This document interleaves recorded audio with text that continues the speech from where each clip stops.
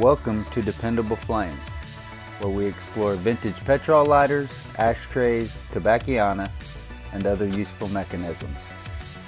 Make yourself at home. Today we are going to overhaul the insert in this Park Industries petrol lighter that is equipped with a solid foam fuel cell. As you can see, the flint tube is obstructed. The flint spring is not able to reach up far enough to push against the file wheel or to push a flint that should be in there before it up against the file wheel. It is not reaching that far, and that's experience will tell you that's because there is a degraded, decayed, dried up, concreted flint that is obstructing the tube. While we're at it, we're going to go ahead and remove the old scrawny wick that doesn't really look substantial enough to hold a flame in the first place. We're going to replace it with a copper woven Zippo type wick. I am not going to replace the wadding in this insert. I am just going to reuse the solid foam fuel cell. It can be kind of difficult figuring out how you're going to get that foam fuel cell out of there without scarring it up. But the best way that I have figured out is just take a poker, something that's going to reach fairly far down in there, and poke it straight down in that wick hole.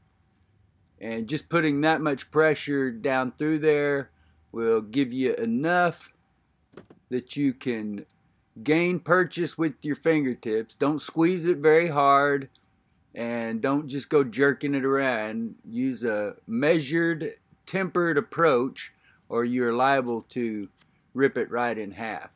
But it came out okay, and you can see that sorry looking wick that was down in there. Not much to it.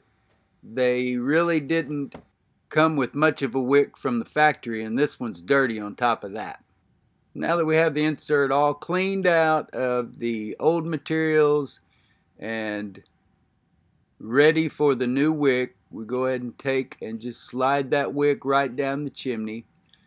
I have been told in the comments section before that I'm doing it wrong by sliding it in from the bottom, but for me that's just always been easier if the wick fits.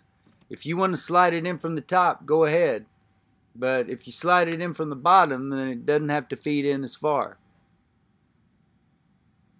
That's the only way I was thinking of it. Once you get it in there, then you want to go ahead and position, kind of bend the wick into place, because that fuel cell is going to fit so tightly. Now, I understand that some of you are going to say you should be putting this in a S shape, and if you want to do that, if you want to take the time for that, then do it. That's fine. I'm not going to argue with you. But I just haven't seen that much difference or any difference in the efficiency or function of the lighter. So they came with just a wick running straight down them, and so that's the way that I have re-wicked these to this point, is pushing it back in there and then just snipping it off. And I have had no problem. I have no complaints. As I said, if you want to put the S shape and use that whole wick, then do it. I thought about it after I made this video that I should have done it just to demonstrate. It wouldn't be that hard to do. You're just going to be stuffing your insert full of more material there, and it's already pretty tight. You could also just fold it up and put it along the bottom of the insert to where it's just seated down there underneath, sort of like where your felt pad would have normally been. I should have cleared the flint tube while I had the insert naked, but I am a dumbass and I forgot.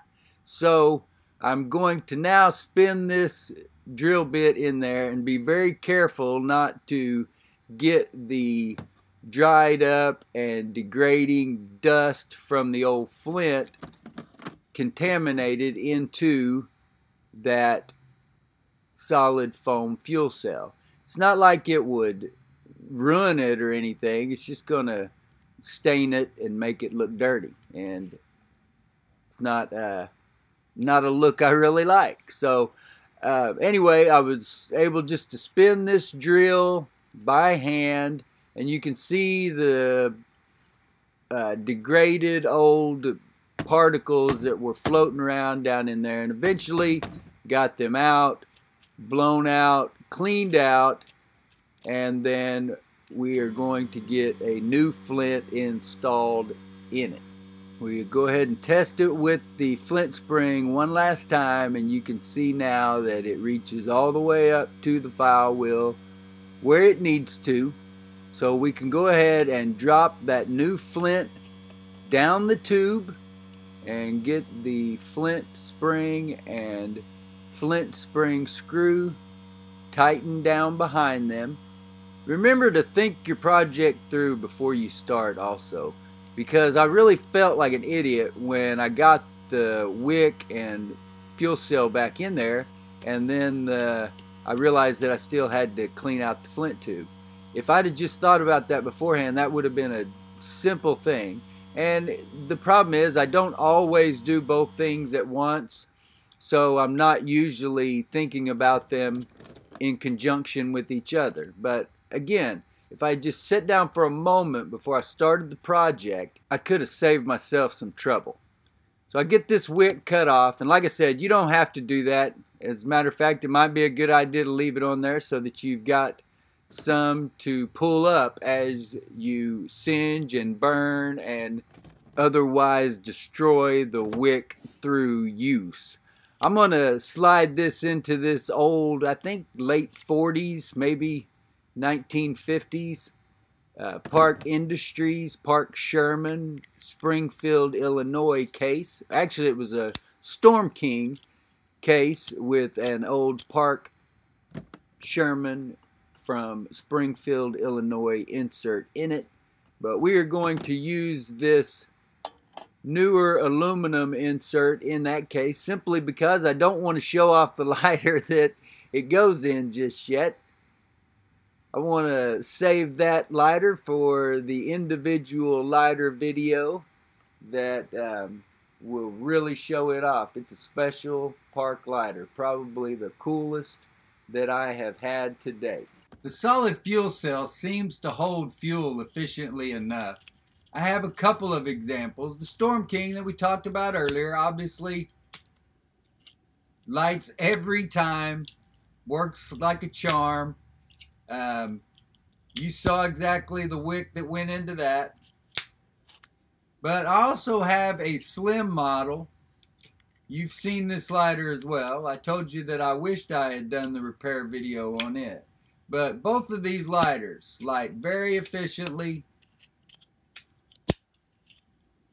When you spin the file wheel, these lighters light.